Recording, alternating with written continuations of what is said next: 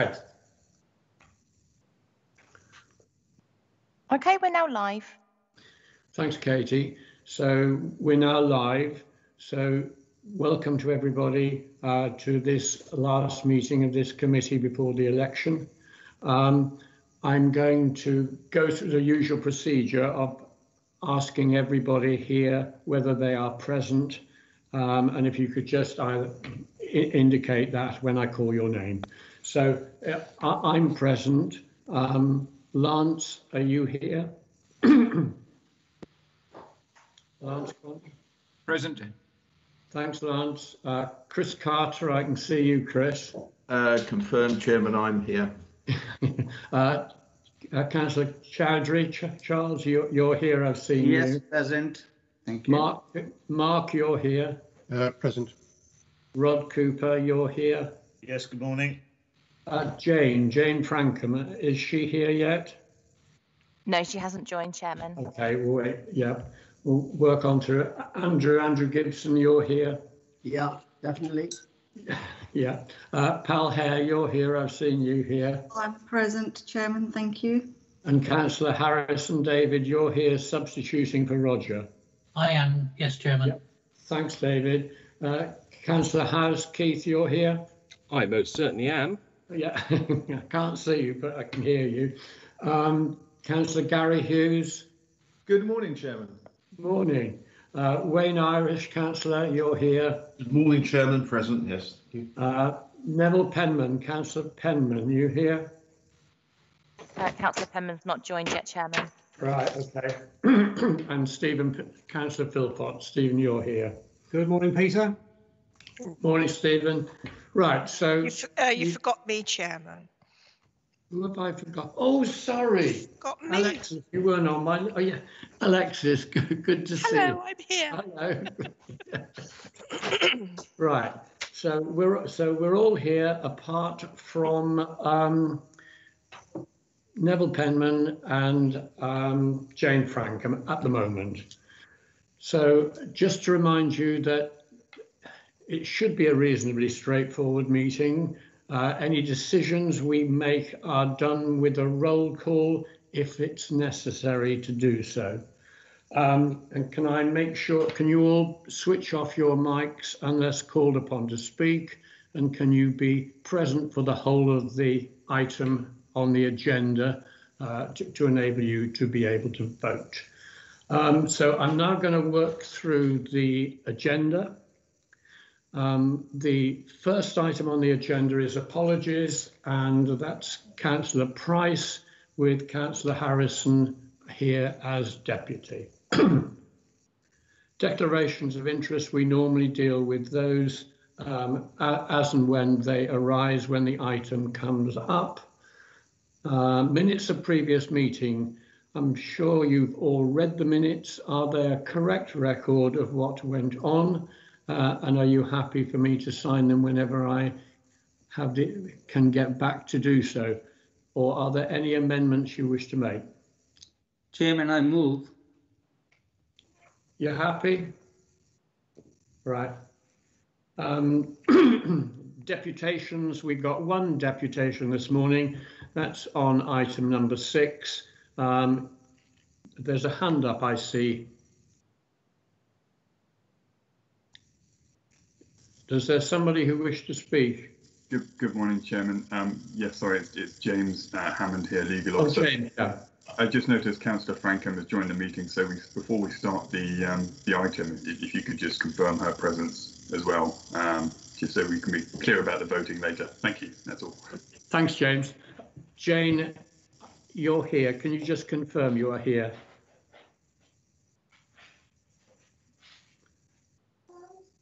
Sorry, I apologise. I'm definitely here. No, good. Thanks, Jane. Okay. Right, where were we? So, yeah, deputations, item number 4. So we got one deputy speaking on the Samuel Colby College. Chairman's announcements.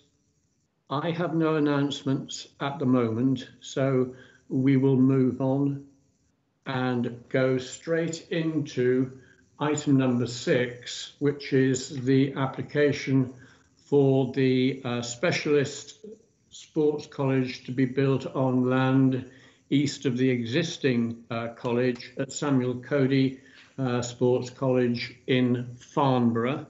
Amy Dales is going to present this item. So Amy, could you take down your presentation and present it to the committee? Thanks, Amy. Thank you, Chairman. I will share my screen with you all now. Are you all able to see that? Yep.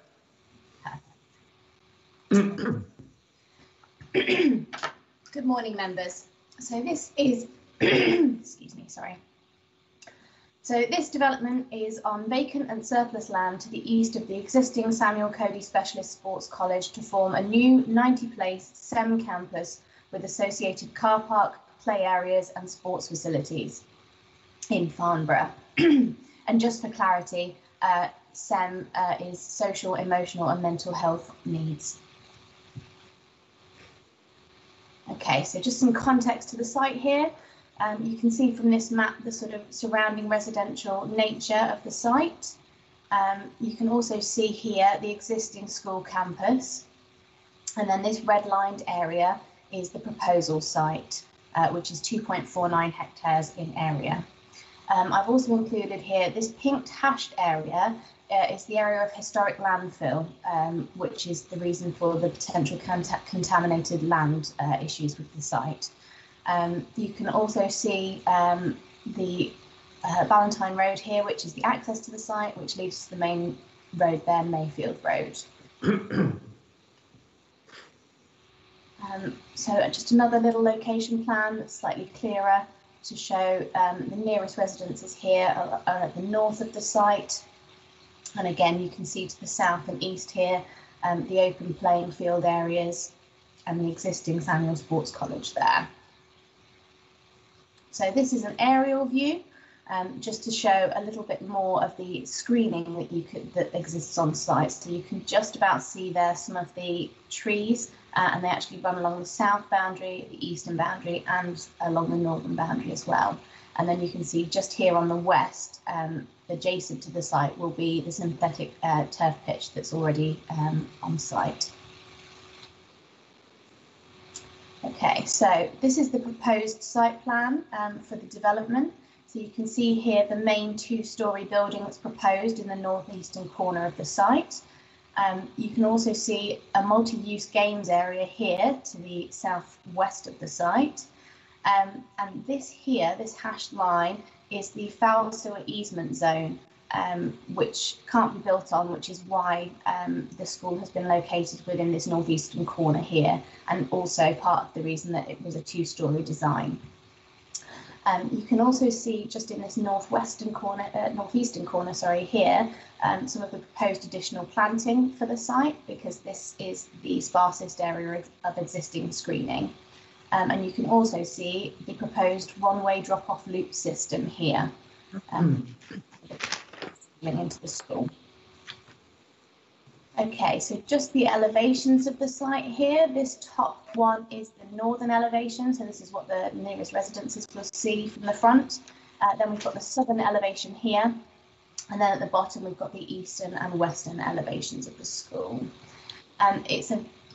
Here we've got the materials, so this will help sort of put the elevations into context slightly more. These pictures are actually from Austin Academy, which was one we approved at committee, I believe, last year, and it's located in Basingstoke. The proposed materials of this school for Samuel Cody are very, very similar in nature, so you can see some of the colours of the brickwork and the materials there. So just some sections of the site to give a bit of context for the surrounding area. So this top view is from east to west, so you can see the existing screening here on the east side is actually taller than the proposed building will be. The site is relatively flat in nature, and then at the bottom here we've got a view from north to south. So this little building here is the existing housing nearest residences to the north, and then this is the proposed two-storey school building here, and then this is the height of the proposed planting. So some views of the existing site for you. This photo at the top here is looking towards the northern residences. So these are the northern residences, and then this here is the northeastern corner where the vegetation is sparsest. And then you've got down at the bottom here, the southern view. At the top here, we're now looking west, so you can just about see in the distance there some buildings, and that's the existing Samuel Sports College. And you can also see the flood lighting on the synthetic sports pitch there. And at the bottom here, you've got a view of the southeast entrance to the school. So this road here is Valentine Road, and this is the entrance into the school and the car park just here. So this perspective view just gives you a little bit more context in relation to the houses to the north and some of the existing screening on the edges of the site here. And just for context, so these houses in this northwest corner, the distance between them and sort of this existing vegetation here is about 10 metres. Oh, sorry, yeah, 10 metres, and then the houses here are slightly further away because of this sort of courtyard. So this is about 25 metres to the boundary here. You can also see the two-storey school there, and again, the one-way loop system. So this is hopefully a little video, which will take you from the northwestern corner of the site, across, apologies, it was a little bumpy. So across the northern edge of the site, running down to the eastern edge with all the existing vegetation. And as it continues round, we see the south edge of the site. And then it will end with a view to the west, looking across the synthetic pitch. Okay. So in terms of consultations and representations that were made in relation to the development, there was an objection from Sport England, but in this case, because the playing field land has not actually been used for 10 years, they are not a statutory consultee in this instance. And there are obviously further details on this within the committee report that you were provided with. There were no objections from other statutory consultees, subject to conditions which have been included in Appendix A and within the update report that you should all have received as well.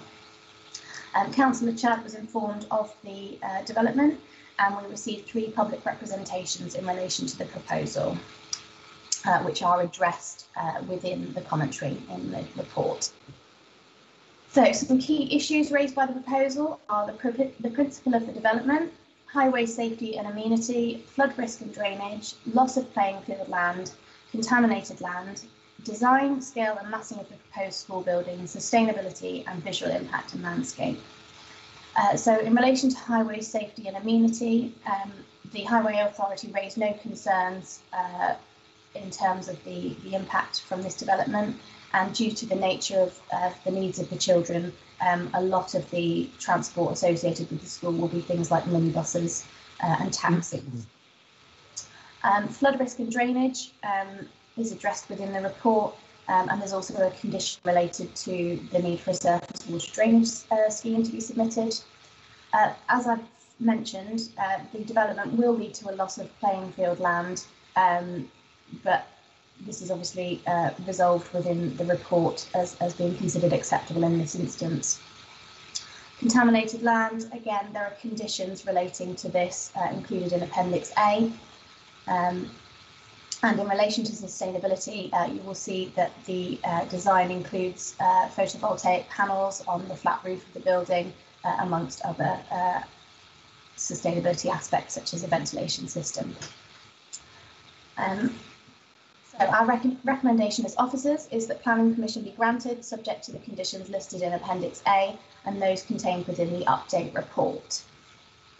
And I will now also hopefully just show you a quick aerial video of the site, just so that you can see the site in the best possible context. So hopefully that's playing for you all your end. So this is the existing synthetic turf pitch and some of the parking. So the drone is now heading towards the north. And you can just see the empty nature of the site as it stands at the moment and some of the screening.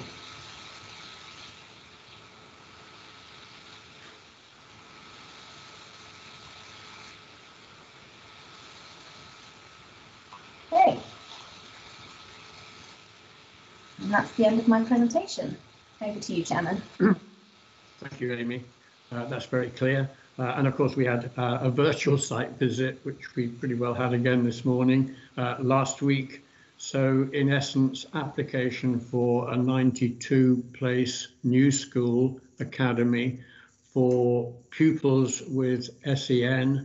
And I think the crunch paragraph in your report is paragraph 75, which identifies the strong need for schools, academies with children with special needs, and the number has doubled within the last 5 years. There have been no objections to the application, and in fact, I think there are 3 letters of support of it. I'll now call upon the deputy, who is Dan Keeler, who is going to present his deputation on behalf of Hampshire County Council. Thank you, Dan. You've got 10 minutes. Thank you, and good morning, Chairman and members. Morning. Morning. Can you hear me? Yeah. Thank you for the opportunity to outline the reasons behind our design decisions. The Samuel Cody Specialist Sports College currently provides education for up to 205 children for ASD, moderate learning difficulties aged 4 to 16, and covers the principal catchment area of Rushmore and Hart, but also takes pupils from other boroughs, even out across the boundary of the county as well. The site occupies the former Oak Farm Secondary School site and has significant available external space to accommodate the proposed new facility. This proposal to expand the current Samuel Cody College in Farnborough is to meet continuing demand for social, emotional and mental health provision across the county, and to reduce the significant revenue costs linked to both independent and out-of-county placements by providing the places close to the area of need. The proposed SEMH campus has been designed to meet Building Bulletin 104 guidance and will offer 90 places for primary and secondary age pupils aged 10 to 16 years. This will be an expansion of Samuel Cody and broaden its designation and offer to include SEMH needs. Pupils attending the main campus and the new SEMH campus would not be mixed due to their relative vulnerabilities. The proposed design allows consideration for some internal adaptation and future expansion. You may notice that the building design and layout is very similar to the new Austin Academy in Chinham Park, Basingstoke, approved by this committee in July 2019 and completed last summer. The design for this project has been based on this successful model and optimised to meet the complex needs of the current and future SEMH cohort at Samuel Cody. This approach has been adopted to facilitate fast-track delivery to meet the opening date of September 2022. You have already heard the consultations that have been made, but extensive consultations were held with the school, the end user, children's services specialist advisors, including the planning authority and the wider design team. Public consultations were held online due to the COVID restrictions between November and December and included Oak Farm Preschool, the Leisure Club, the U3A and many other community users of the school site. Extensive consultations were also held with Sport England and the FA to demonstrate effective use and enhancement of the vacant site, and also with Rushmore Borough Council Planning and Environmental Health to ensure the site and the ground conditions are appropriate. HCC Children's Services have informed the local member and executive member of Education and Skills, Councillor Ros Chad, on the timing of the delivery programme. An extensive site search by a Property Services Estates team identified Samuel Cody in Farnborough as the most appropriate site for SEN, SEMH co-location and expansion. The site identified that you've seen is is 2.4 hectares of surplus land and lies to the east of the existing school campus and STP.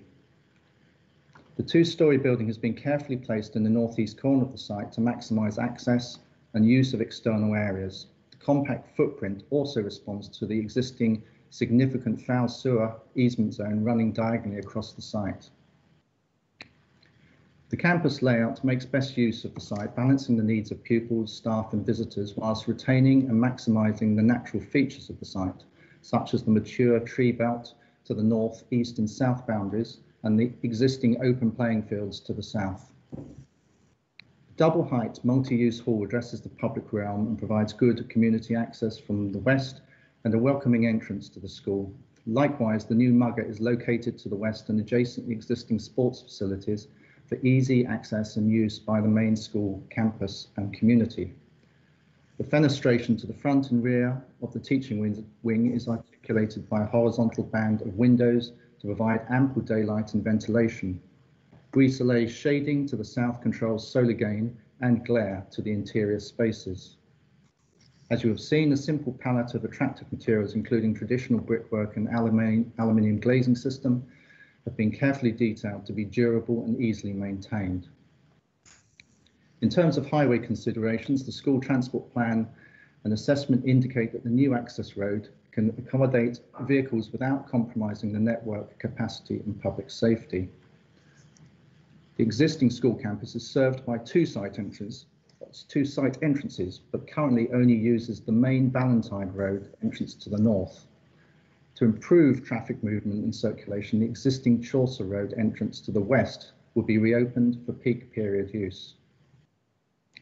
All vehicles serving the new SEMH building will approach the site from the west via the main school campus and new access road to the drop-off pickup loop and parking areas. Due to the large catchment areas, most pupils will arrive and depart by taxi, minibus and cars. This is also the case for most of the teaching and specialist staff. However, additional parking for staff, pupil cycles are provided in accordance with Hampshire parking and cycle storage standards. The project will also include a new footpath link between the existing school campus and the new SEMH school. In terms of landscape, you will have seen that there is a mature tree belt to the north, east and south boundaries, which is a significant natural feature of the site, and this will be retained and enhanced to provide enclosure and screening. Some tree works will be required to improve site security and passive supervision to the eastern and southern boundaries. New trees and hedges are proposed to compensate for loss of any vegetation and trees. Outdoor learning and social activities take place within a secure zone to the south of the boundary of the building. This consists of a hard landscape social spaces close to the building, a multi-use games area, a trim trail, playing field, and some more casual spaces within the tree belt. A separate quiet patio area is provided for students with more extreme needs who are unable to mix with others. The use and type of fencing has been carefully considered to suit the needs of the pupils and avoid highly segregated spaces. Pupils and staff will be able to use the external spaces with a view to encourage outdoor activities. The landscape scheme provides valuable opportunities through a variety of different settings to encourage outdoor learning activities, play and sport. In terms of the environmental strategy, this is to create a school that is comfortable to use and cost-effective to run. This includes providing a well-insulated building with a good standard of airtightness, installing high-efficiency boilers and controls, ventilating the teaching spaces by means of hybrid ventilation to provide good indoor air quality and comfort conditions, maximising natural light to all spaces, providing a large PV array to offset electricity consumption, and also achieving BREEAM certification to very good standard and excellent for water conservation. In conclusion, these proposals provide much needed facilities for SEMH pupils within the catchment area. They provide a robust and flexible learning environment to suit the sensitive and vulnerable nature of the SEMH pupils. The proposals have considered and incorporated views of consultees, the end user and school governing body and local stakeholders. The scheme provides high quality internal and external spaces that create a familiar, secure and safe learning environment for pupils and staff. And it is well located as part of the wider school campus and independent with its own identity.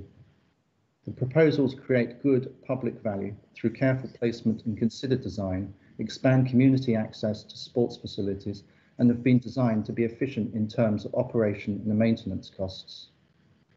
The scheme also offers best value and achieves an appropriate quality learning environment as demonstrated by the recently completed Austin Academy project. The lean and compact school building maximises the use of site. The natural tree belt enclosure provides a safe, secure and stimulating learning environment, which will benefit many SEMH pupils now and for future generations to come. Thank you. Daniel, thank you for your clear and comprehensive report. Members, do you have any questions of the Deputy?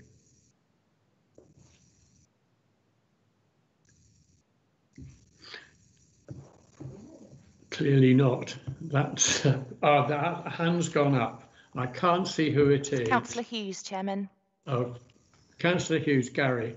Thank you, Chairman. I have a question relating to flood and water management, and I'm not sure whether it's best answered by Daniel or by the officers when we get the opportunity to ask the questions of the officers. Well, try with Daniel and see if you're happy. I'll do my best, Councillor. Thank you. I've read the report and I'm drawn to flood and water management and the conditions. I notice you're intending to use tanks and pipes to move it to the water, the sewage system. I have two questions. Firstly, how many schools in our county rely on internal SUDs to address flood management? And secondly, will the water be drained away to a surface water drainage system and not a combined sewer? Is that correct? Yes, Councillor. It's quite common for us to put attenuation tanks within the site to deal with on-site, well, particularly 1 in the 100-year flooding incidents. So we've also demonstrated to both the Environment Agency and the flood management team that how this would work within the site boundaries, including exceedance for 1 in a 100-year flood event. And yes, it does connect to a stormwater drain. There's a stormwater drain connection to the north of the site, but also one to the south of the site that is available. Thank you very much. Okay. So anyone else have any questions of the Deputy Dan Keeler? If not, then members, do you have any questions of Amy?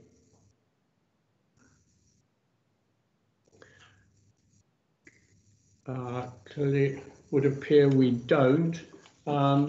James, do you have anything that you wish to add to what has been said so far? No, nothing from me. Thank you, Chairman. Does anyone wish to debate what seems to be a pretty straightforward application? There's a hand gone up. And it's Lance. Yeah, the thing that troubled me about this application was the loss of sports playing fields. And although not a statutory consultation, Sport England did put in an objection.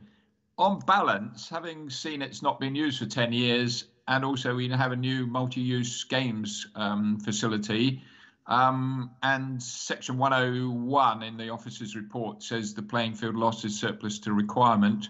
On balance, I would favour this to deliver the services for special education needs, even if there is a risk of loss of sports facilities. Thank you, Lance. Another hand, Councillor Cooper, Ross Cooper. Thank you, Mr. Chairman. I absolutely wholeheartedly welcome this development as a neighbouring councillor to this area, and I'm quite familiar with the area. Councillor Quantrill, let me tell you now that that field definitely has not been used for the last 10 years. So it's putting a piece of land to excellent use.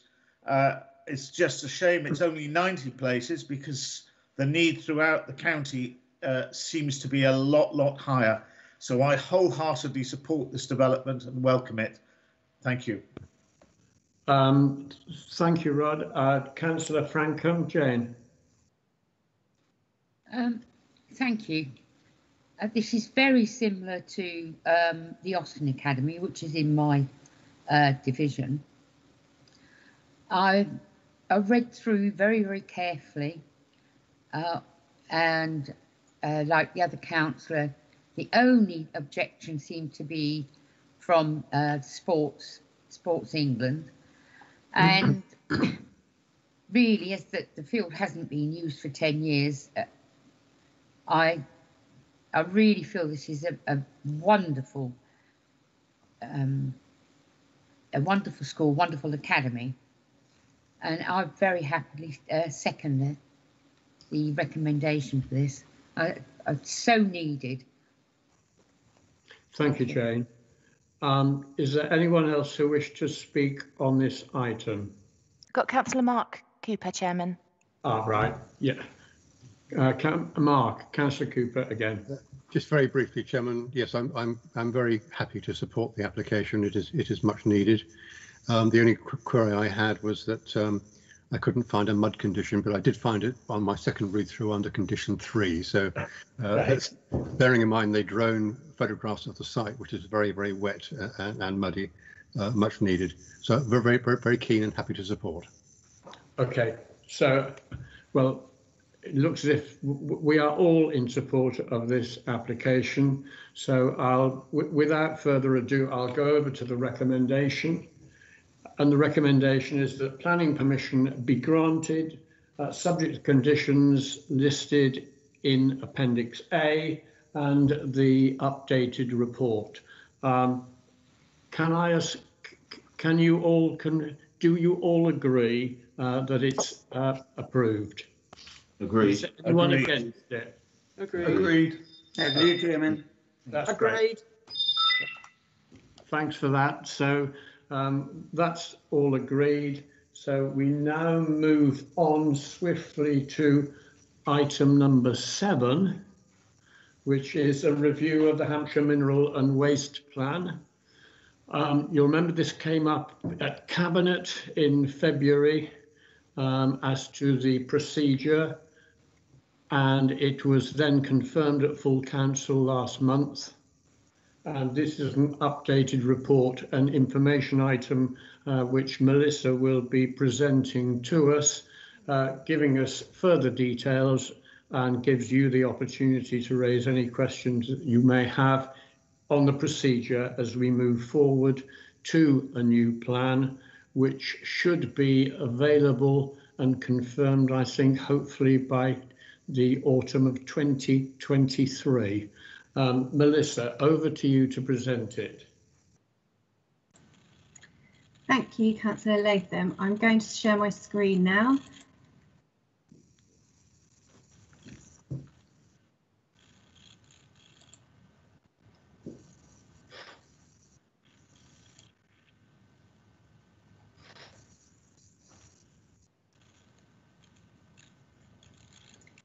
Okay, can you see the presentation on your screens?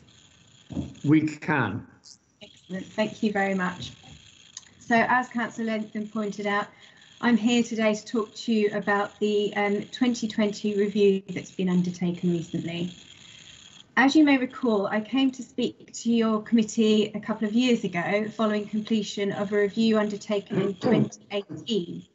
This was following a 5-year period from adoption of the current 2013 plan. And at the time in 2018, we undertook a review of the plan, and that identified that on the whole, the plan was still working effectively. However, there are a couple of issues that were identified, and we agreed that we needed to keep an eye on these issues as the time progressed. So there was a commitment to undertake a further review in 2020, but also we undertook a workshop in 2019 to discuss some of these issues. So the 2020 review that was completed by my team last year followed in a similar vein to the 2018 review, in which its methodology looked at the monitoring data that we'd been collecting over the 5 then 7-year period to see whether this was identifying any issues or whether any triggers had been highlighted where we were kind of suggesting a review might be required. If this was the case, we explored the circumstances in more detail to see whether the policy required an update or whether there were certain circumstances which had triggered this incident and an issue with the policy. So the same methodology that was applied in 2018 was applied to the 2020 review. But in addition, since we undertook the 18 review, there's been some guidance provided by the Planning Advisory Service on undertaking reviews of plans. And following that guidance, it suggested that we also ought to look at whether the vision and the plan objectives were still effective, but also it provided a useful guidance for checking whether the contents of the plan was in compliance with the National Planning Policy Framework. But because of the nature of our plan being a minerals and waste plan, we also confirmed compliance with the National Planning Policy for Waste, which, if you recall, was published in 2014, so after the plan was adopted. In addition, we looked at all the policy drivers that have come out from government more recently. Since we did the 18 review, obviously there's been further documents that have been released, including the Waste and Resources Strategy. But also the 2020 review gives a summary of the workshop that was undertaken in September 2019 and then sets out our conclusions.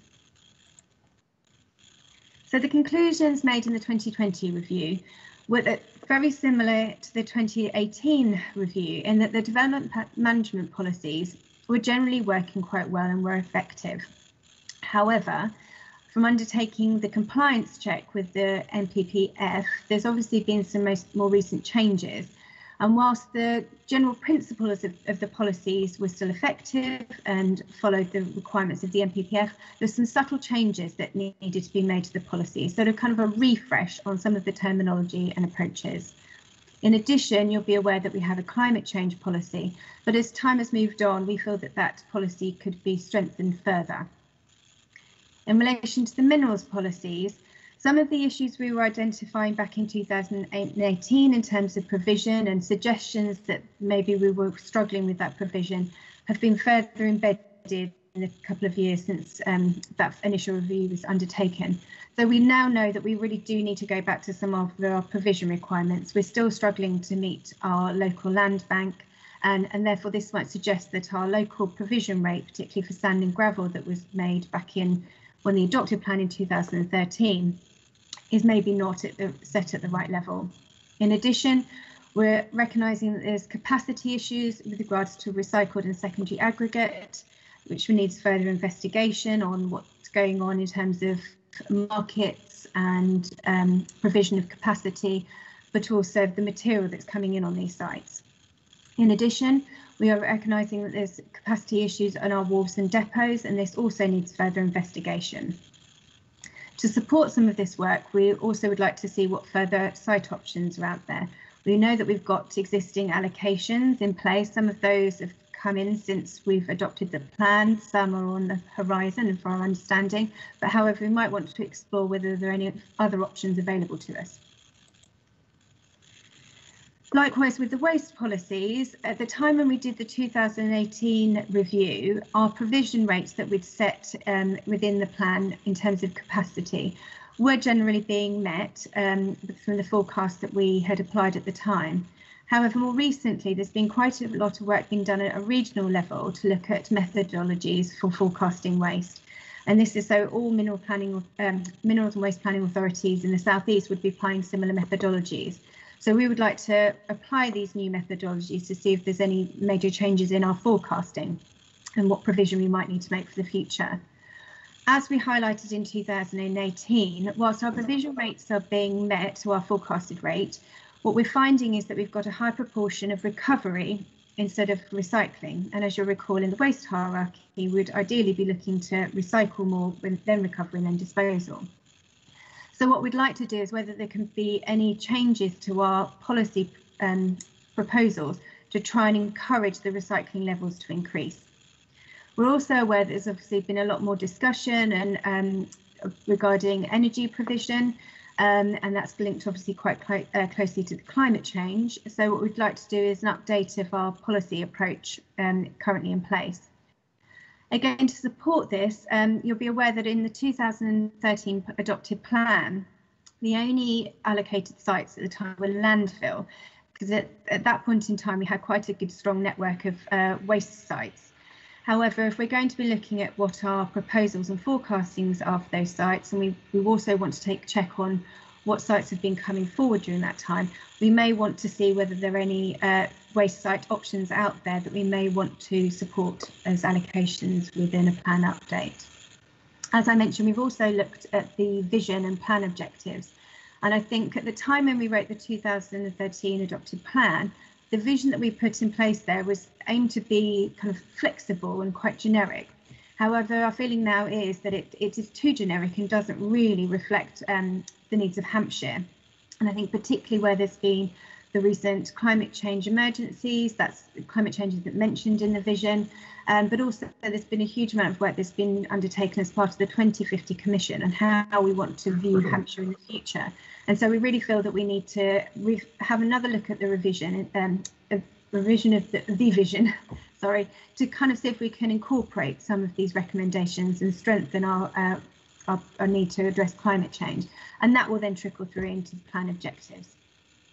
So our overall conclusion from the 2020 review, whilst much of the plan is still working effectively, there are parts of those that need to be refreshed and updated. So it was a partial update that was being proposed as part of the review. Therefore, to support a partial update, a development scheme has also been prepared, which you will have seen in support of this. The development scheme sets out our timetable for taking this project forward. Initially, the work is proposed to start this month in March, and that will run through to September of this year. During that time period, we would like to kick off the work with a call for sites. That is an invitation to operators, landowners and agents to submit site nominations to us for consideration. Alongside that, we will also be preparing all our background documents, which I'll go through with you shortly. Therefore, the first public consultation that will take place is scheduled for autumn, sort of winter time this year. And what we're proposing is to go up for consultation on a draft plan version. So it will set out all of the proposed changes we're trying to make to the current plan. It's then proposed that in early 2022, we will review the draft plan in response to the responses we received to that consultation, with a view that we would then prepare to submit the plan to the Secretary of State in winter 2022. At that point, our timetable is really in the hands of the Planning Inspectorate, but we anticipate that we would hopefully be in a position to be adopting the partially updated plan in the autumn of 2023. You'll note that it's quite a tight timetable. That's partly to reflect that it is a partial update of the plan, not a full comprehensive overview, but also you'll recall that there's been some recent planning consultations on the planning system coming out from government. And as part of that, they're proposing that the timetables of plan reviews are shortened and kept more focused. So that is why this timetable is looking to try and reflect those proposed changes. So as part of the partial plan update programme, there'll be a number of documents that will need to be prepared over the course of this summer. Two of the key minerals and waste documents will be the document setting out our current information on sales and data and forecasts, but also the sites that have been put forward to us. There'll be all the statutory assessments that are required, which are the sustainability appraisal, habitat regulations assessment, and flood risk assessment and equalities. Then we'll also be making use of all our colleagues within the department to undertake the traffic and transport assessments, landscape and visual impact, heritage and ecology assessments. But also to support some of the issues that have been particularly identified through the 2020 review, as I mentioned, we'll be doing an investigation of what's going on in terms of our wharves and depots provision, what's going on currently on the sites and what the operators feel the future looks like, what issues they're aware of in terms of capacity. We will undertake a climate change topic paper to get a better understanding of how we manage minerals and waste issues. Again, with aggregate recycling, that's also going to consider secondary materials as well. But also, as I mentioned, we've had quite a few ad hoc discussions with operators over the years in terms of issues over provision of materials, capacity on their site and markets. So what we want to do is prepare a topic paper to explore those issues in a bit more detail to see whether the plan can do more. But equally, we also need to look at kind of our restoration proposals to make sure they align with what's coming out of documents such as the 25 Environment Steward Plan. So in summary, as I mentioned, we've obviously signed off within Hampshire, the 2020 review and the development scheme. But obviously we work with partners at the cities and the national parks. As already mentioned, Hampshire signed off the 2020 review and the development scheme at full council on the 25th of February. Our partners are now taking the documents through their decision-making processes, and these should be completed by the 25th of March. At that point, the development plan comes into effect, so we're then starting our process and we're following that timetable. As I mentioned, we will also be undertaking a call for sites that will be starting in April, and we're looking to hold that for a minimum period of about 8 weeks. We will be communicating to operators that we will be having this one window opportunity for them to submit the sites to us for us to consider, because if they start submitting sites later on in the process, that quite often is what leads to delays in delivering the timescales. And also, as also mentioned, our first public engagement will take place around October of this year. That concludes my presentation. Thank you, Melissa. The current plan, 2013, is the Bible that we all work to at the moment, and is the one which we will continue to work to until the new one. Now, looking forward, none of us councillors here today know whether we will be councillors after May, or indeed whether we will even be on the regulatory committee after May.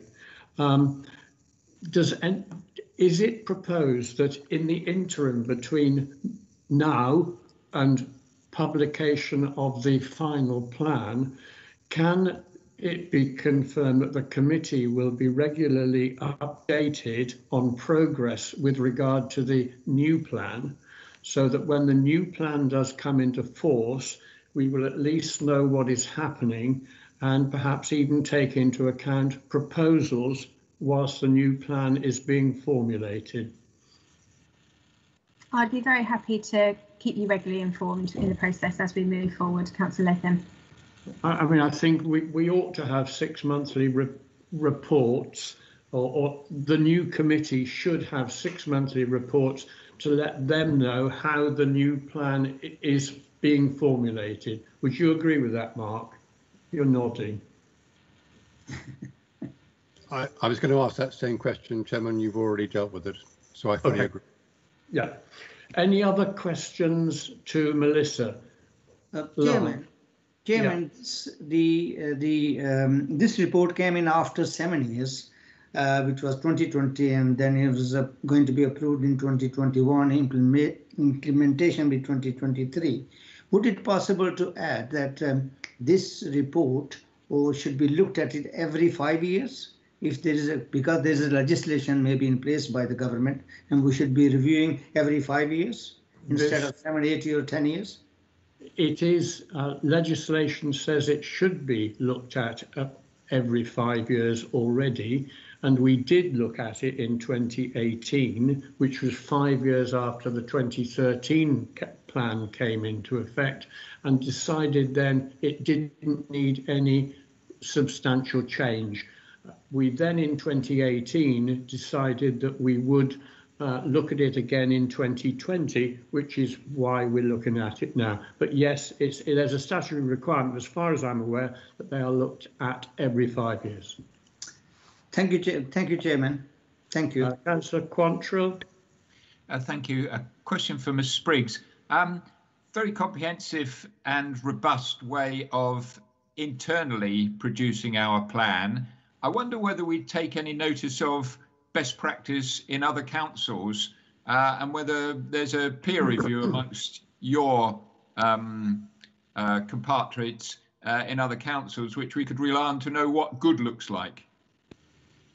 I think that's a very interesting point, Councillor Quantrill, and actually we have got a very good working relationship with the other minerals and waste planning authorities, particularly in the South East, but also we're part of a national forum as well, where much of these issues are discussed quite regularly. And actually, what I was mentioning previously about these collective waste methodologies is work that we are trying to do across our region and trying to have similar approaches. Actually, when we prepared the 2018 review, very few reviews of that nature had been undertaken at that time, and many other authorities came to us to discuss how we had undertaken our review at that time. So there is lots of shared learning between other minerals and waste planning authorities, and that's something that will continue and something we'll be taking forward, yes. Okay, Lance. Next is Chris, Councillor Carter. Yes, thank you, Chairman. Just very briefly to add to the comments that you've just made yourself, I think we can anticipate that there will probably be substantial change to the regulatory committee following the elections, with probably a lot of new members new to regulatory. So there'll obviously be training, and I would just suggest that a resume of what we've heard this morning, and I obviously welcome that, and I think that should be included in the training, which will be not too soon after the elections, I would anticipate. I think I think the officers already intend to do that, Chris. It's well on the agenda. And hopefully before the first meeting of the regulatory committee in June. Councillor Hughes.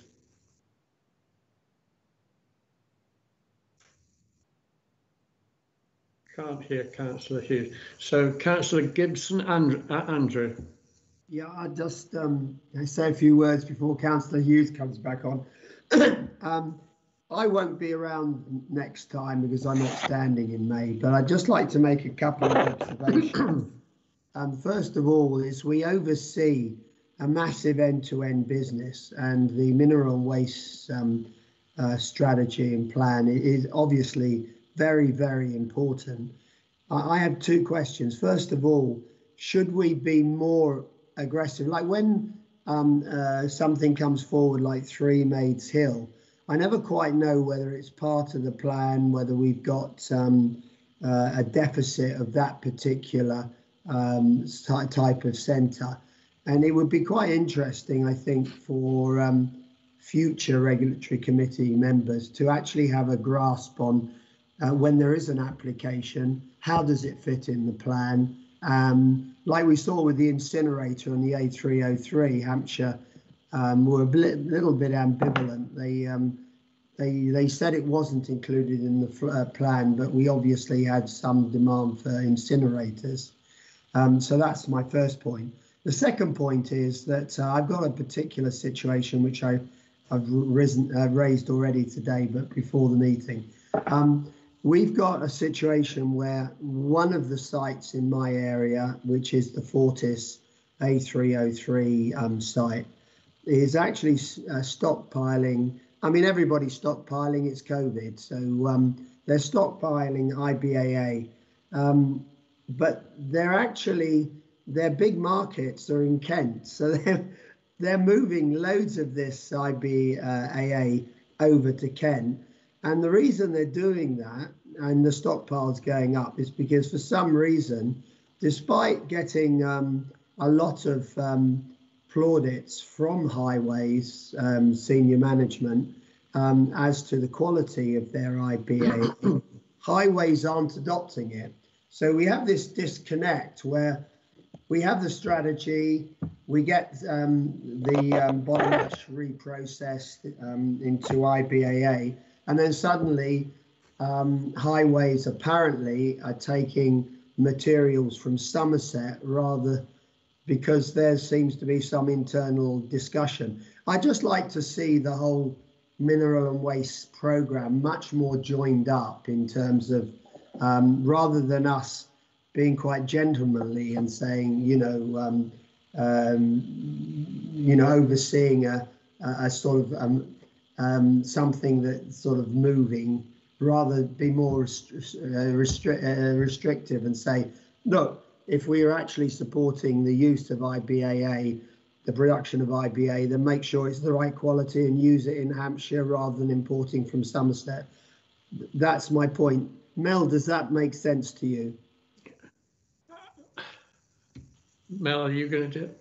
Yes, no, I'm happy to respond to that. Thank you very much, Councillor Gibson.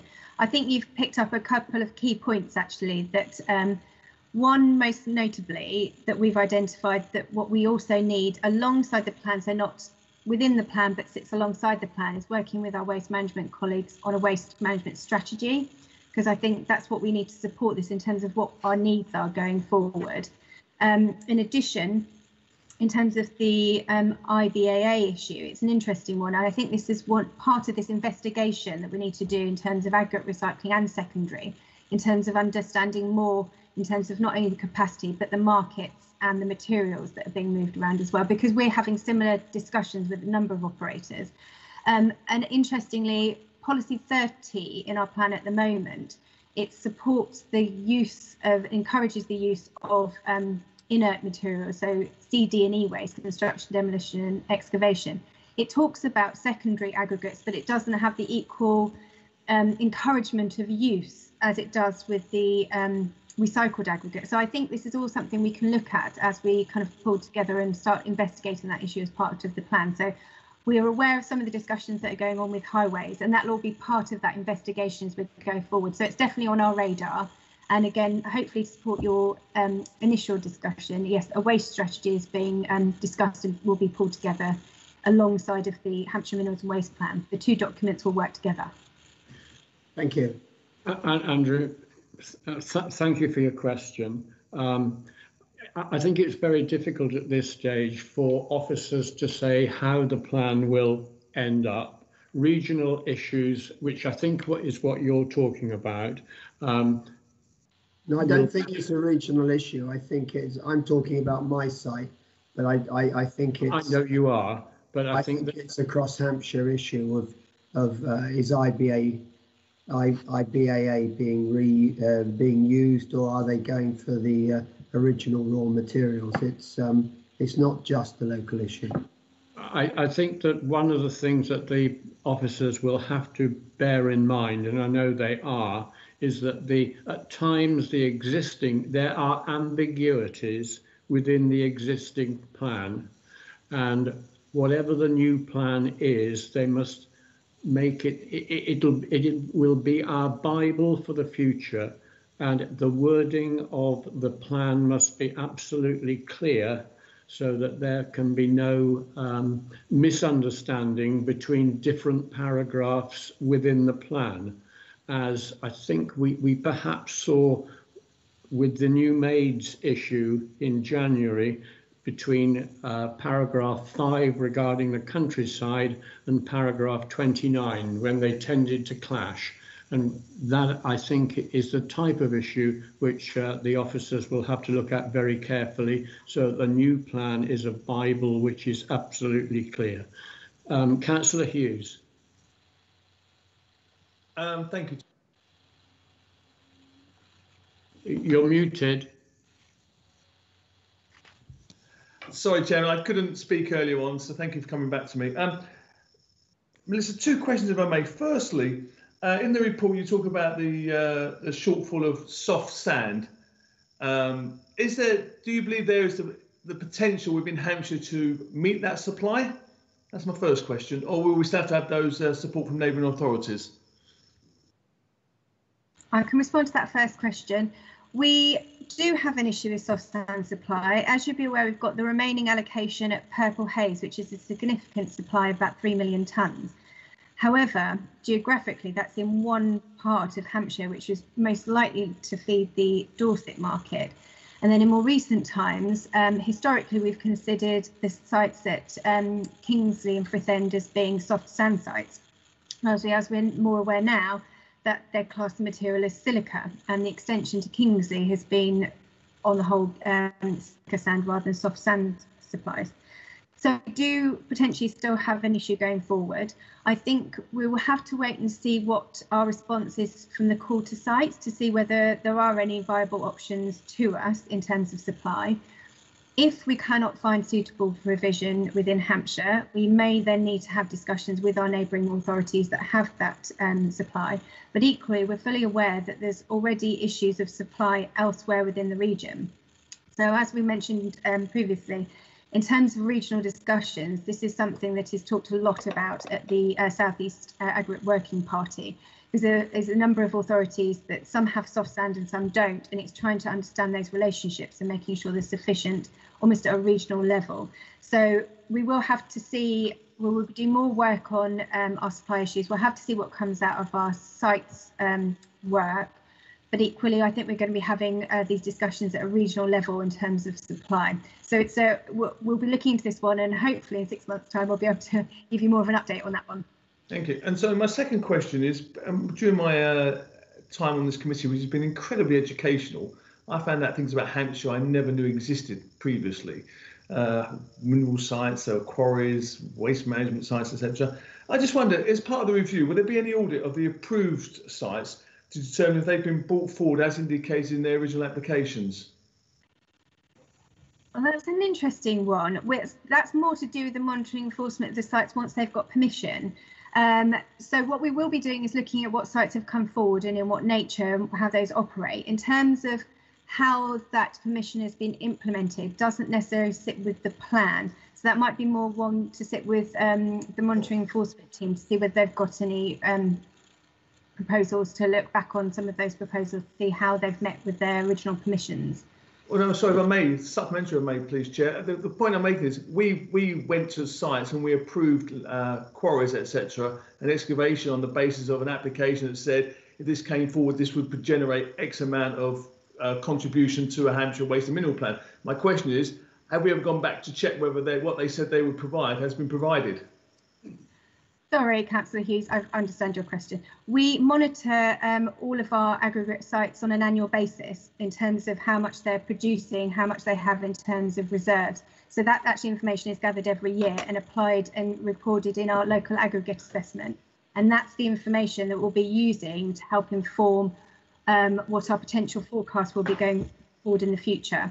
It's not only past sales that we'll be looking at. We need to look at the current economic situations, construction and forecasts and development proposals. So all of that will build part of that picture to help us forecast what our needs will be going to do, gather that information on an annual basis. Minister, very helpful, thank you. Councillor Philpott. Stephen. Yes, thank you, Chairman. Sorry, I was just unmuting there. Thank you for the report, Melissa. I've got a huge amount of sympathy for planning policy officers across the country at the moment, trying to deal with all of the changes, and there are a huge number of potential changes coming down the line in terms of planning policy. We've had the white paper in 2 parts last August, then we had another consultation document in December relating to permitted development rights. There is actually currently another consultation document that the government have launched on the National Planning Policy Framework itself, and I imagine that we as an authority, although mercifully many of these changes, or the vast majority of these changes, impact more on district authority planning than they do on us as a county. But I imagine that we, as an authority, do make representations where appropriate on these consultations as and when they come up. I'm not sure that I always see what the county responses are to that. So just an observation and a request potentially that we perhaps, not on an officer report to board, obviously, but just as, say, members' information bulletins and the like, that we're informed and kept up to date with what our officers are responding to in terms of all these consultations from the communities and local government. Now, that said, I mean, the latest consultation on the National Planning Policy Framework proposes very few changes in Part 17 of the NPPF, which is the sustainable use of minerals. But I was struck actually by an interesting one. I wonder if you might be able to help me out on this. Is there's a proposal there to introduce a mineral consultation thing called mineral consultation areas. And I have tried to find out what a mineral consultation area is. They already have in their mineral safeguarding areas, which is all part of the NPPF as it currently stands, but they want to build these consultation areas. Now, as we go forward through our Reg 18 and Reg 19, Melissa, and to our Reg 18, Reg 19 consultation with the public, it would be helpful to know really what the views of the county are on some of these changes, and whether they're big changes or small ones, because I have no idea whether this is a minor tweak or whether this is really something I should really need to know about. Thanks, Stephen. I don't think, Melissa, can you respond to that or not? I can actually respond to that, and actually it's a funny one, this one, because actually it's more the NPPF almost catching up with how minerals and waste planning authorities tend to apply mineral consultation areas already, and that change in the NPPF has almost been driven partially by operators and from mineral planning authorities to say that actually you need to make sure that mineral consultation areas are applied not only to resources but infrastructure as well, because you have mineral safeguarding areas predominantly for the resource, which protects the resource from sterilisation, and then you've need to safeguard the infrastructure as well, so your quarries and your processing plants. And what they were finding that we've got mineral consultation areas, I think, applied to the infrastructure or the resources. And apologies, I can't remember which way around it is, but actually saying you need to make sure you're applying a mineral consultation area to both, which then allows, so if a proposal was to come forward that could potentially either impact on the sterilisation of the material or could have an impact next to the infrastructure, so you might want to build some houses next to existing infrastructure, they want to make sure that mineral planning authorities are consulted on those proposals so we can comment to prevent impacts on the operations of the infrastructure or the potential sterilisation of the resources. So actually the proposals that are being suggested by made to the NPPF are actually being encouraged from the discussions that we're having with mineral planning authorities, and I understand a response is being drafted as part of the South East Aggregate Working Party in response to that. We actually feel it strengthens the NPPF by including those in. They're already in the guidance, it's moving it more to the National Planning Policy Framework, and it's something we already actually have within our plan currently. So we already apply a mineral consultation area to our resource and our infrastructure. So we're already there. It's the NPPF moving it from guidance to national policy instead. Thank you, Melissa. I think we've now covered all the questions on this particular item, and we are purely being asked to note the report. Agreed? So, happy with that. Can we then move on to item 8, last item on the agenda, which is the monitoring and enforcement update. And Lisa is going to present this one today. David is ill. So over to you, Lisa. Thank you, Chairman. Good morning, members. You've seen the report before you, which Dave's given you a very detailed update of the operations and activities of the monitoring enforcement team in the last quarter. I'm just going to give you a few observations, and obviously there's an opportunity to ask questions of myself, and I've also asked Tim Felstead, one of the monitoring officers, to come into the meeting, so he's available to ask questions on some of the sites that may come up in discussion. But generally, as the team have seen quite a big increase in the number of complaints and FOI requests relating to some of our permitted sites. And this is a trend that we're seeing happening in other local authorities quite a lot at the moment, largely due to COVID. And I think it's just a trend that's happening at the moment. But you'll see in the report, more specifically, we've documented the outcomes of 2 formal complaints that were made and received by the council in the last quarter, and that's relating to Bunny Lane and to Calf Lane. I won't go into any particular detail on those 2 reports and those 2 complaints, because your detail is in your report. But just to give you a heads up that, you know, both complaints were investigated and that they were upheld. And just to give you an update as well, that we have received planning applications for 2 proposals at Bunny Lane. Bunny Lane, you will remember, is the application that was refused by the committee in December for the washing plant that was already located on site. An application to basically address the concerns of the committee has been submitted alongside a subsequent application for a variation of hours of working. So that's just an update that you as a committee will be seeing potentially those items later on in the year, potentially if you're still sitting on the committee. In addition, the other complaint was received at Calf Lane. An application is in with us in relation to that. The application has been submitted to regularise the issue with noise on site, and we would expect again that application will come to committee after the elections, potentially in June or July. So as I said, I'm happy to answer any more detailed questions on those if members do have them. The report also documents other activities that have been taking place in relation to chargeable visits, and the team are out actively undertaking those visits in this current quarter as we currently speak. And just finally, as I say, I'm not going to go into any more detail of the report because it is all there, but just finally, just to give you an indication of what's coming on monitoring and enforcement. After the elections, we will be bringing to you a couple of documents to get some views from the committee on. The first of one will be an update to the liaison panel guidance. We've got an existing guidance document which has been in place for about 3 to 4 years. We're currently reviewing that, and we'd like to seek some views from the committee in relation to that, in particular with regards to recent experiences with regards to panels. Another update that we're doing is we're updating the enforcement and monitoring plan. This is something that essentially sets out the service that we provide and sets out more detail about our enforcement plan.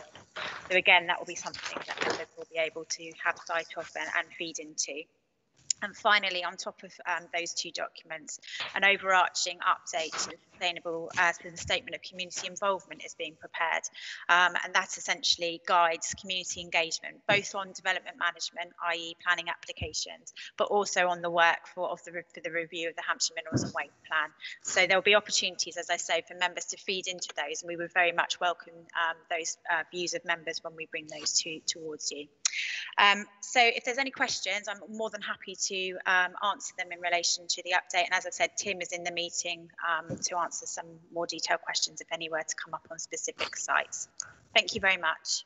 Thanks, Lisa. Clear report setting out a position on Bunny Lane and Calf Lane. Any questions, clarifications required by members on anything within that report? Got Councillor Philpott, Chairman. Councillor Philpott, thank you. Stephen. Yes, thank you, Chairman. I'm just trying to lower my hand there. It's tricky. Chairman, yes, I've got a question relating to paragraphs 33 onwards of the report, and that is that concerning the relaxation of planning conditions, and also the opportunities that local authorities have been given by government in terms of recommendation to use discretion on certain key issues like enforcement and so on. Clearly, this is not an easy matter to determine, but at some stage we're going to have to, I imagine, are we not, Lisa, to consider how we're going to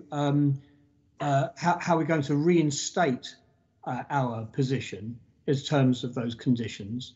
If we're relaxing the conditions at this stage and we're allowing, I don't know, say for example, more vehicle movements or whatever that might be in terms of whichever the condition happens to be that we're relaxing, at some stage a decision is going to have to be made to go back to those conditions and reimpose them. Now that's going to be a tricky decision, I imagine, to make. And who's going to make that decision? On what authority do they make that decision? And have you given some consideration to timings? We have actually. That was a really important consideration when we had to consider what we could do with regards to relaxation. So all of the relaxation of conditions that have been agreed under delegated authority all include a timescale, essentially when we would expect that agreement to end. So if I use the example of the A303 site that Councillor Gibson has mentioned a bit earlier, that had a number of relaxation agreements in place for hours of working and height of stockpiles, all of which had a condition that essentially said by the end of March this year, it would be essentially that agreement ends. And as a result, we would then expect either a removal of the material, for example, or a return to the previous condition, or we would request that the applicant regularises the development. And that's what we've seen at the A303. There's still an issue with the stockpiles on site, so the applicant has now come in with an application to regularise the use of that land.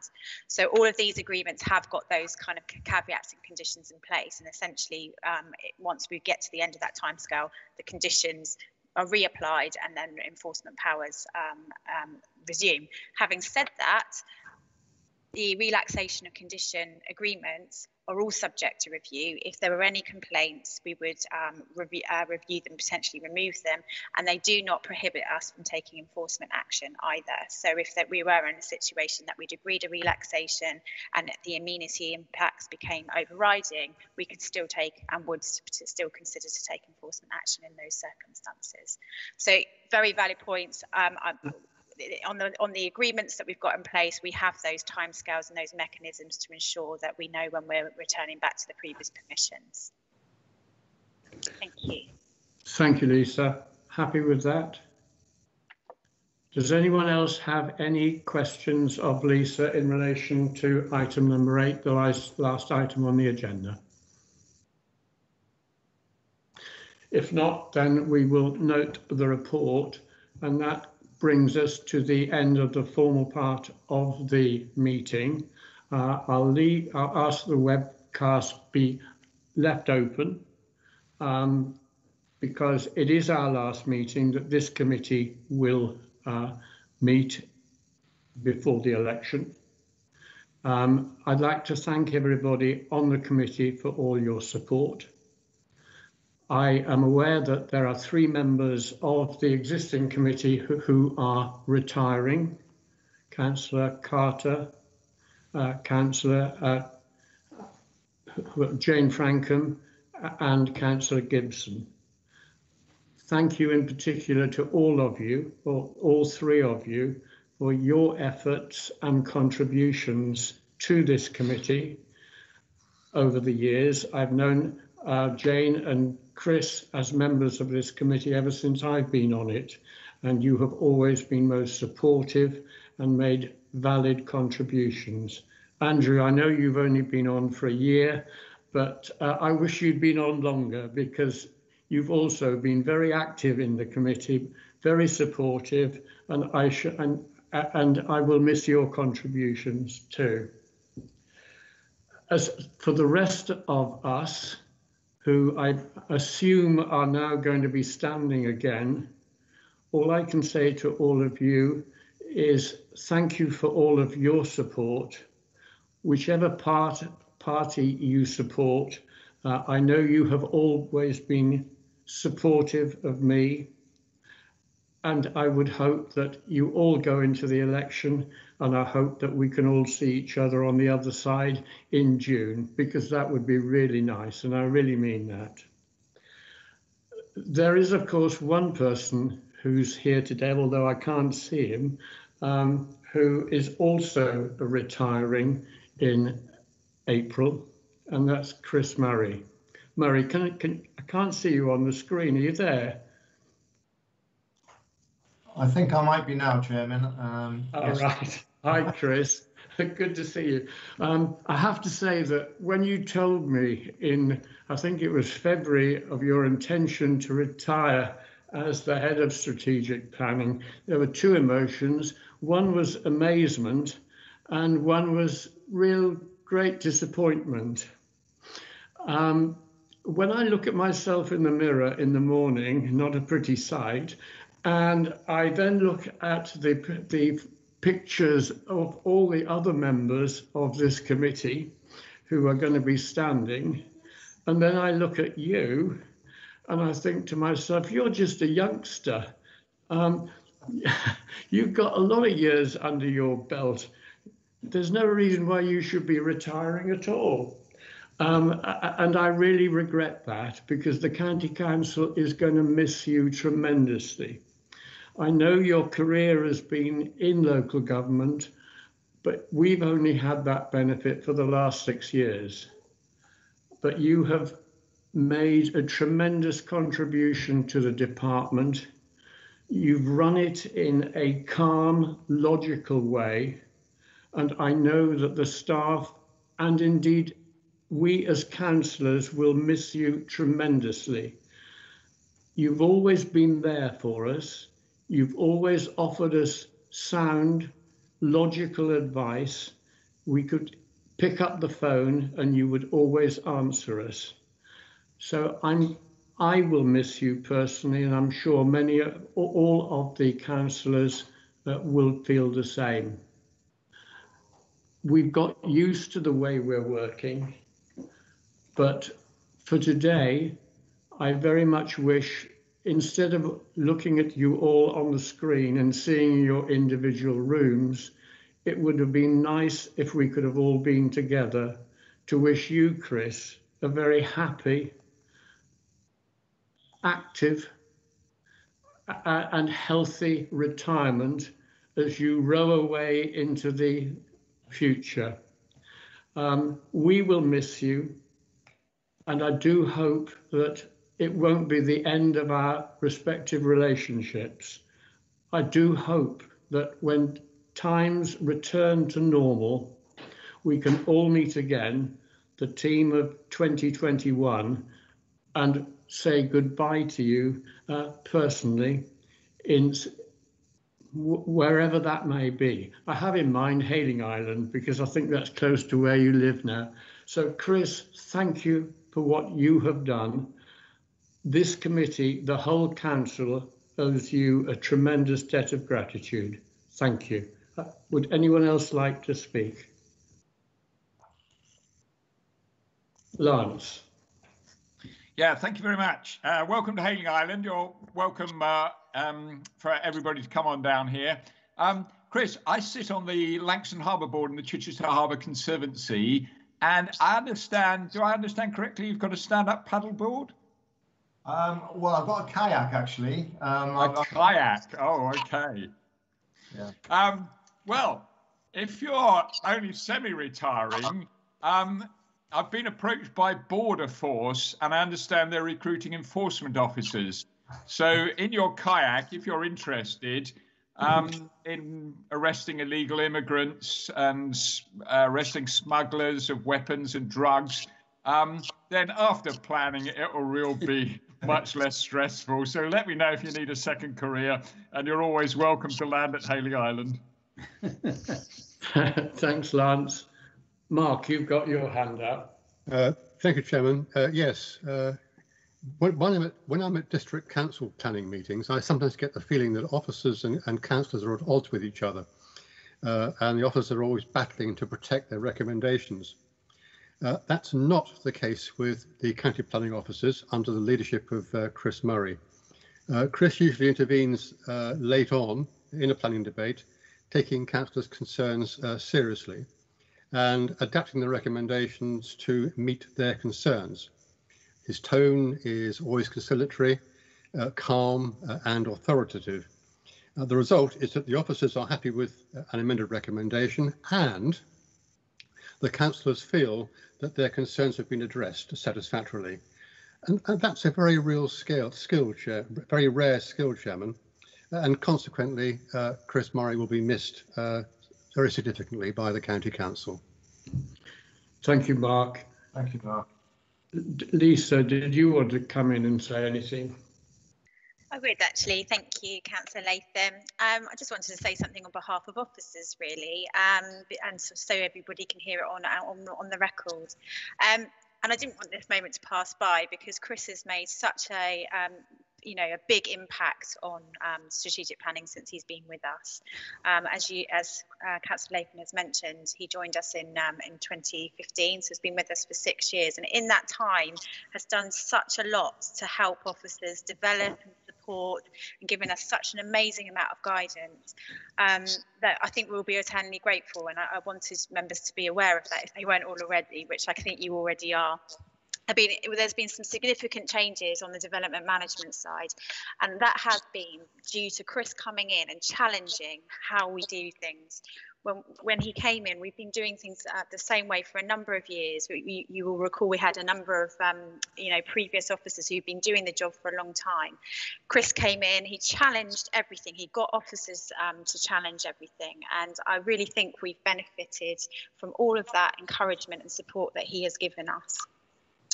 I'd also like to just say personally that I'm going to miss Chris an enormous amount. He's just been such a fantastic manager to have, and I know other officers within the development management team that you see in committee, indeed in Melissa's team in planning policy and in the wider strategic planning section, they will feel exactly the same. And thankfully we've got another month of him, so we've got more time to say goodbye than you have today. And just finally, obviously there's been some, alluding to Chris rowing off, as he kayaks off, I would say, into the sunset. I just hope you know, Chris, what such a valued person you are to us all as officers, and how much we will really miss you. So thank you for everything. Thank you, Lisa. Thank you, Lisa. Chris, I think you've heard just how much we all value you. We will all miss you very much, and I hope we will see you. We haven't seen the last of you, and we'll see you later on in the summer. Chris, is there anything you would like to respond to? Yes, please. Thank you all. That's most unexpected. I just want to thank you, Peter, and the whole of the committee for your support that you've given me and the team while I've been in post here. It's been much appreciated. And I want to thank you really for the whole committee for your measured and well-considered contributions in the meetings. That isn't always the case, I can assure you. I know some of you are involved in other meetings. I won't name any names, but I've got quite experience of doing other committees around the county. Often unnecessarily confrontational, I think, as Mark hinted at. So I would like to thank you for your contributions. It's all about working together to get the right outcomes for our community. And I always tell the junior officers that one of the best parts of doing this job is actually working with committee, working with members to get the right outcomes. It is very much, for me, has been the most enjoyable part of the job. And I mean that sincerely. Some people raise their eyebrows when I say that, but I genuinely mean that. And I'm confident that I'm leaving with you in very safe and capable hands. As you've seen today, I hope you would all agree, very professional, thorough presentations from the team. So, there's no doubt whatsoever in my mind that you've got a very strong team that will support you as a committee, in the future. And I hope you would all agree with that. I'd like to just thank James and Katie as well, just very briefly, and their colleagues in support committee. They do a great job keeping us all on track and making sure that we do things correctly, we follow the right processes, etc. So thank you to them. And finally, really, just again, a big thank you to all of you, and best wishes for the future. Good luck in the elections if you're standing again. And although I'm retiring from this formal role, I do want to keep active. You never know, I might pop up at some point in the future in a role similar to the ones that you're all doing. So yeah, just watch this space. You never know. Thank you all. Thank you, Chris. Right, I think it's now time to close the meeting formally. Thank you once again for all your support. And best of luck to all of us in the coming elections. Chairman, yes. Before we go, I'm sorry, I know it's a bit after the Lord Mayor's show, but and I echo everything that's been said, but there's somebody who's been missed in all of this, and actually that's you. and it is right for members, I think, and it's the normal case at the end of any municipal year for the committee to thank the chairman and the vice chairman for everything that they've done over the last 12 months and longer. So thank you to you, Chairman, for the way you've chaired these meetings. I have to say, the challenge of chairing the meetings in person is one thing. Chairing them remotely must be an even greater challenge, and you've risen to it. You've been outstanding. The other thing is, I'm very pleased that you've got Lance alongside you. He's always cheerful and terrific, and probably the greatest champion for Hayling Island I think I've ever heard. And also prior to that, Judith as well, on my time on this committee, his last 4 years has literally flown by. And the quality of the contributions from members and, without means, officers has been outstanding. So thank you very much, Chairman, for everything that you've done. Thank you, Stephen. Chris, you wanted to... Well, yes, Stephen has just really said what I wanted to say. We've had some difficulties with chairmanship of regulatories at some time back in the past, but I just wanted to thank you, Peter, and indeed Lance, for the way the committee and for the way you've handled things during the last 4 years. I think it's been exceptional. So thank you very much for that. Just one other small item to advise you. I have had an email in from Neville Penman to tell me that he has been in the committee. He has been attending. Thanks, Chris. Thank you. And thank you to everybody. Hopefully I'll see a lot of you on the other side in June. Take care. Peter, there's one thing that you missed. What was that? Which is that it is the tradition that at the end of the whole cycle, the chairman buys everyone a drink. So I'm just waiting for the drink to be served. I don't know whether you've got a Deliveroo or something.